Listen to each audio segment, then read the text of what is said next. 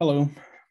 So in these videos, we're going to talk about Haberman's section, chapter 2, section 4, where kind of the main goal is to study two similar eigenvalue problems built off of this differential equation.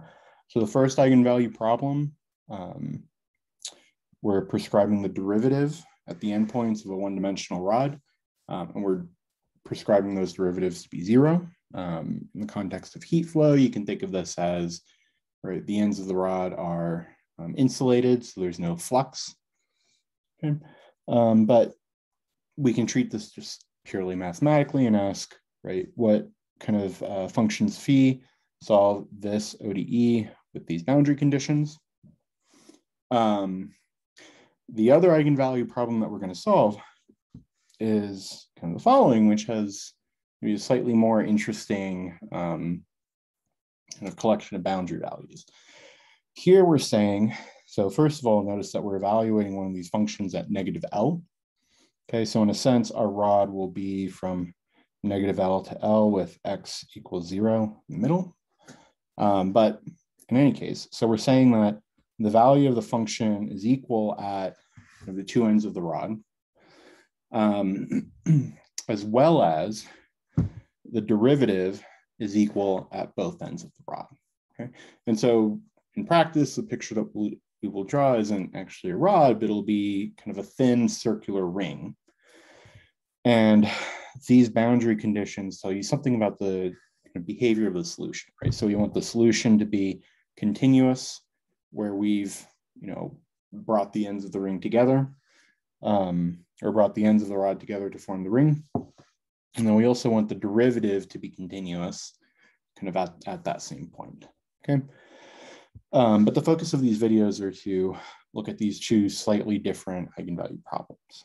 And so the kind of importance of these is, well, this first one, kind of the solution is that, well, the functions phi that we end up with now are going to be cosine instead of sine functions, but a lot of the analysis is more or less the same, carries through.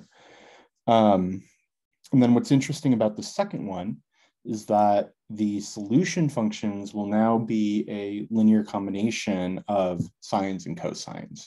And we'll see that when we get there. Cool. Okay.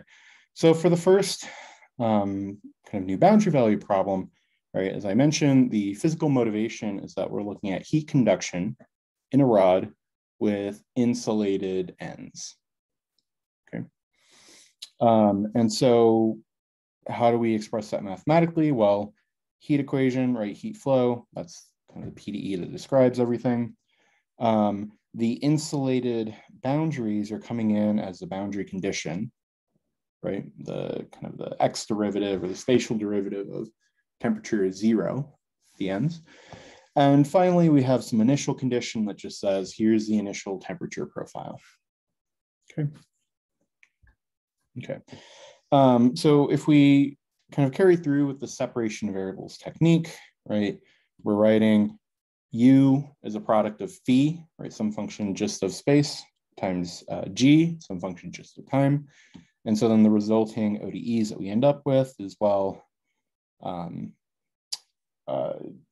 dt. So the ODE for G is this, and then the ODE for phi is this. Okay. And so, right, one of them we can integrate, not too bad. And we can integrate both of them, not too bad, but one takes a little more analysis. But one of them we can get kind of as much as we can get right now, right away, and that's G. So as before, G is going to be an exponential, right? E to the negative lambda kt. And so what we need to do now is figure out, well, what are the possibilities for lambda as well as what are the possibilities for phi? Okay, so for phi, same setup. The boundary conditions we were given, right, work for phi. And so what we're going to do now is we're going to analyze separately these three cases, right? Can we have an eigenvalue that's 0? Can we have an eigenvalue that's positive? can we have an eigenvalue that's negative? Okay. So we're going to kind of analyze these three and then bring them together and be able to write out what the solution U for this whole problem looks like. So as I mentioned at the beginning, in this case, it turns out that we're going to have a series solution in cosine instead of sine, but more or less the same kind of analytic behavior and some of the other properties. Okay, so case lambda equals 0. Well, integrate twice. We have our solution phi must be a linear function. Okay, and since our boundary conditions are written in terms of the derivative, we also go ahead and compute the derivative here for ease of reference. Okay, so what are the boundary conditions? Well, the main boundary condition we have to work with, right, was so d phi dx, we'll say at 0 was 0, right? And that's saying that this function here is equal to 0. And it turns out both of the boundary conditions give us the same result here. So what that says is that, right, whatever phi is, we don't have this, right, x-dependent piece. So our solutions are, well, constants, right? So we have lambda equal to 0. In this case, that is an eigenvalue, and that works. And the corresponding eigenfunction, the corresponding function phi, is just going to be a constant. Okay, so right now we don't necessarily know what that constant is, but we know that there's some constant kind of that makes this work. Okay. So let's lambda equals 0. What about lambda greater than 0? So in this case, kind of as we've done before, our solutions phi take this form, right? It's going to be a linear combination of cosine of root lambda x plus sine of root lambda x. Okay, so as I said above, right, we're going to need the x derivative of phi. So we can go ahead and differentiate to get this. Okay, if we wanted to, we could factor out this lambda up front. In a later example, I write it like that, but otherwise, here's the derivative. Okay, so what do these boundary conditions tell us? Well, so the first one is, right, the derivative of phi at 0 is 0. So we're going to plug in 0 for x right there and right there. What we end up with is, in the end, c2 times root lambda is 0, because sine of 0, so right here, sine of 0 is 0. So this whole term disappears. And then cosine of 0 is 1. So we're left with c2 root lambda is equal to 0, as written. Okay, and so here the possibilities are, right, either c2 is equal to 0 or root lambda is equal to 0. We're interested, though, in the situation where lambda is non-zero, right? We want lambda to be positive. So this is going to be positive, and the conclusion is that c2 has to be 0. Okay, so already we see that, right, in the form of this solution right here, c2 is 0, so we don't have any sine term, and we just have a cosine term. Okay. So far, so good. The remaining question we have is, right, so kind of what we found is that for lambda greater than 0, the eigenfunction is going to be cosine. Okay, but now the question is, what are the possibilities for lambda here that do give us such a cosine term? And so for that, we can use a second boundary condition. And so this, here we're evaluating the derivative of phi at L. So we're plugging in L right there and L right there. Well, okay, take that back. So we said C2 was 0. So we don't have to worry about this term. And so we're just plugging in L right there. Okay, so what do we get? Minus C1 times root lambda times sine of root lambda L is equal to 0. Similar reasoning, this term right here cannot be 0. We do not want C1 to be 0, right? Because if C1 is 0, then C2 and C1 are 0. So this is 0, this is 0, and we're left with the trivial solution. Those are the solutions we're trying to avoid because they don't really give us anything. Okay, so this can't be 0, this can't be 0. So the result is, well, sine of root lambda L has to be 0. And kind of as we've seen before, this kind of gives us that lambda has to be n pi over L quantity squared, which is indeed positive. But the takeaway is that these are our eigenvalues, and the corresponding eigenfunctions are going to be cosine of root lambda x. Okay. And so then the third case is, well, what if lambda is negative? So in this case, we can write our solution phi in this way as a linear combination of these exponentials of real arguments. Okay. Again, we can take the derivative. Here I factored out that root minus lambda, but otherwise here's the derivative. Okay. And so we can do a similar sort of analysis, right? Bring in the boundary conditions, see what it tells us about C1 and C2, whether or not, right, such a non-trivial solution exists. And this is actually part of kind of the homework assignment. Okay, so it's a relatively straightforward, follow steps we've been doing, but this is an opportunity to verify for yourself that we cannot have lambda negative for this eigenvalue problem. Okay. Okay. So the takeaway is that, well, when lambda was 0, we had a solution, and that was just a constant function. And so what I've written here is, right, so u of x comma t, remember that this was the product solution. So I can write it here. U was phi times g. Okay. So here, this is phi, this is g, but g, we're plugging in that lambda there. And so this becomes 0. So this whole thing becomes 1. Okay. So the piece for our general solution to this heat equation with boundary values, kind of the piece corresponding to lambda equals 0 is just going to be a constant. Okay. The other piece that we were working with was, well, if lambda was greater than 0. Okay.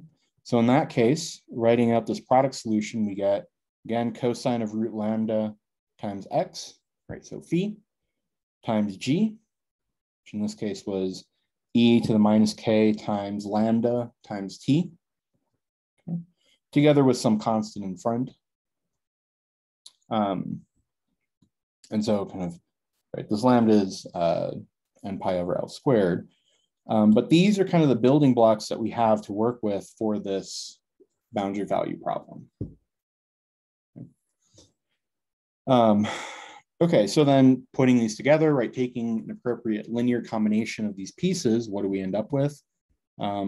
This term where, so here I've been careful to kind of take this, right, A0 out, which, so this A0 is coming from that constant piece, right? It's just some constant term, plus a linear combination of these other pieces in here. Okay. And so this is our most general form of solution for this heat equation with these boundary conditions without having yet introduced the initial condition. Okay. But the takeaway is that, right, setting the derivatives to be 0 at the boundary, we get cosines instead of sines, but we get a similar sort of expansion of trig function times exponential. Okay. So what happens if we do try to match the initial condition, right? We have information about what the temperature is at time 0, right? It's just some function f. Okay. So what we can do is say then, well, plug in t is equal to 0, so up here, plug in t is equal to 0, right? This whole thing is going to go to 1. And so then we're just left with these pieces right here. Okay. And so this sum right here is going to equal f of x, which was evaluating u of x comma t at t equals 0. Okay. And so I've kind of written a0 and a sub n kind of in this special way. And I've called them a because we call these Fourier coefficients as well, right? They're coefficients related to a trig series solution. Whenever you have trig series of solutions, those are usually referred to as Fourier series. Okay, so just because these are affiliated with cosine doesn't mean they're not Fourier coefficients, right? They're kind of in the same, I don't know, they play the same role as the b sub n did for the sine functions. Okay. Okay, so then the question is, well, how do we actually compute these coefficients, right? How do we match our general solution to a given initial condition? So one thing to note is that, well,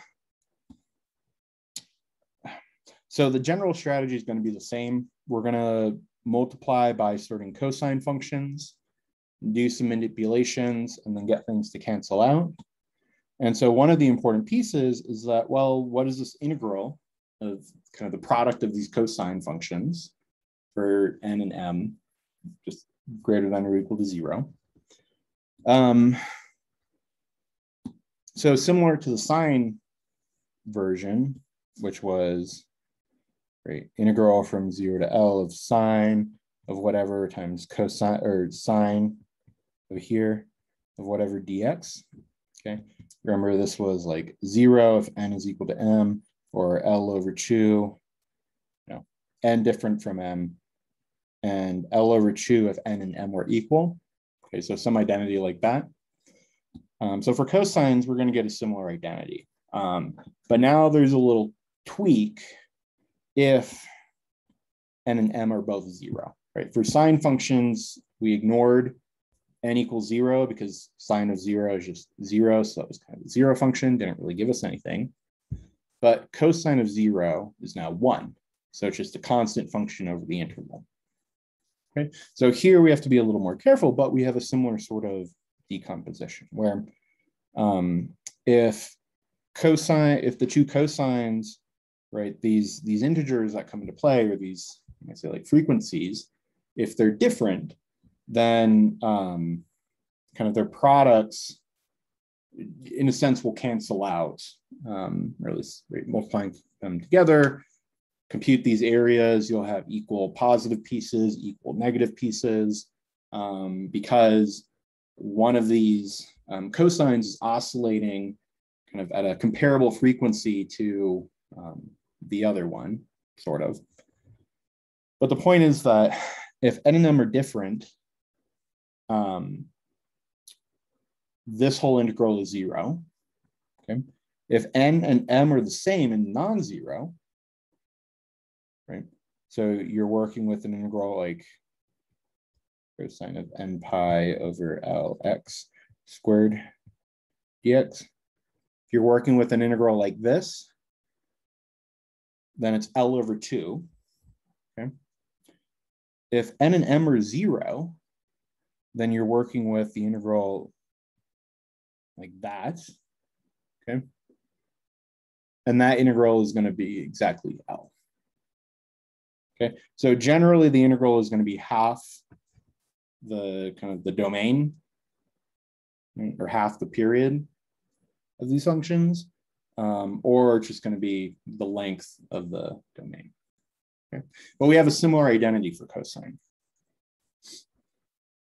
Okay. So using this identity, well, we can kind of figure out what these coefficients are. Okay. So one thing I'm going to do, though, is I'm going to write this sum. Actually, I should go up here. I'm going to write this sum. I'm going to move this 0 inside the summation. Okay. And that's fine because, right, when n is equal to 0, what term do we have? well, cosine of 0 pi over L x, okay? This whole thing becomes 1, and so we're left with a sub 0, okay? So it's just another way to write the same sum. Multiply both sides by cosine of m pi over L times x, and then distribute over this infinite sum. Integrate both sides between 0 and L, and then distribute that integral. So technically it's this, and then distribute that integral inside. And so the observation here is that, so bring this a sub n outside, and then this integral is only going to be non-zero if n is equal to m. And so in that case, the only surviving term is going to be a sub m times the resulting integral. And that's what we have here. So notice that up here, this was n pi over L, m pi over L. But because of these integrals, and we're summing over all of them, the only non-zero term here is when n is equal to m. And so that's why we have a sub m right there. Okay, this is a constant. We can compute this integral. This is a constant, presumably because f of x is something that's given to us. This is going to be non-zero. Okay, so we can divide both sides by this to end up with this expression for a sub m. So it's 1 over, and there should be a square right there. But it's 1 over this integral times this integral is equal to a sub m. Okay, and so then depending on whether m is 0 or greater than 0, this constant is either going to be 1 over L or 1 over L over 2. Okay. And so that's what kind of written here, just to be explicit. So, this is a 1 over L over 2 times the integral of f times that cosine. For this one, notice that we're just integrating the initial condition, and then dividing by the length of the interval. That's because, again, up here, m is equal to 0. This thing becomes 1, so we're just left with the integral of f of x dx. Okay. So those are our coefficients.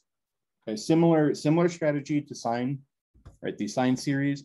It's just we have a slightly different identity for cosines. It's pretty much the same. One special case to consider. But otherwise, yeah, we have a way to compute these coefficients, which gets us kind of the solution that we care about, okay, for this heat equation. Okay, so then one observation, as well as t goes to infinity, each of these terms, e to the minus k n pi over L, 20 squared times t.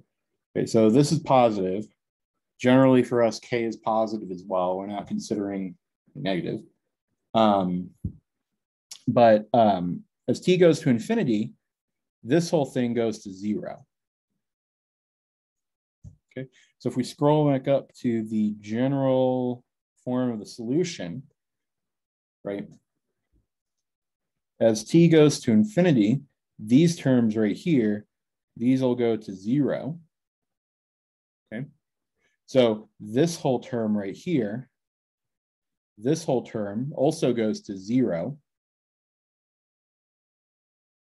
Okay, so as t goes to infinity, for an insulated boundary, our solution function is going to converge to a constant solution. And what's that constant? It's going to be exactly a sub 0. What was a sub 0? It was the average, 1 over L times the integral of the function over the interval. Okay, and so this was kind of an observation that we made before, where you have insulated boundary, no heat's getting in or out. So the total heat content for your rod is going to be total thermal energy or temperature or whatever. It's going to be constant, right? So heat's going to flow from hot temperatures to cooler temperatures. So if there's anywhere where your temperature is not constant, right, let time evolve, it's going to even itself out. And eventually you're just going to have like a straight line. Okay? And so we can also see that mathematically. Okay. So that's the heat equation with insulated boundaries. The only major difference was, right, we changed the form of our solution to now be in terms of cosine functions, but the analysis is pretty much the same, right? We have methods to compute what these constants are, and then we have explicitly our solution.